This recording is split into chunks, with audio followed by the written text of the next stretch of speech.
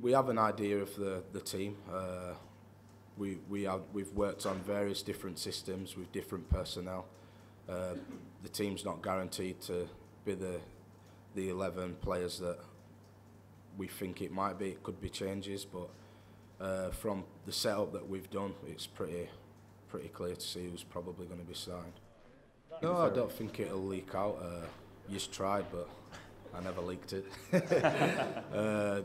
I think for certain players, they probably would like to know, so they can get themselves prepared.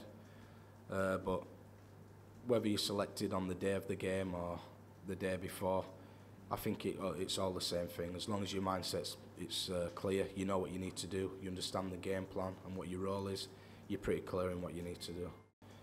The team that's picked to play, everybody will be behind them.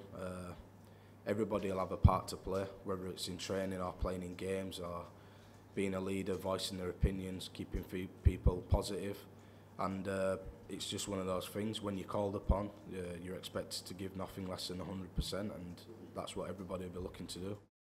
We are a close bunch, but once training starts, it's fiery, it's very spicy, the intensity is there, and people are not afraid to dig people out, and nothing's ever personal.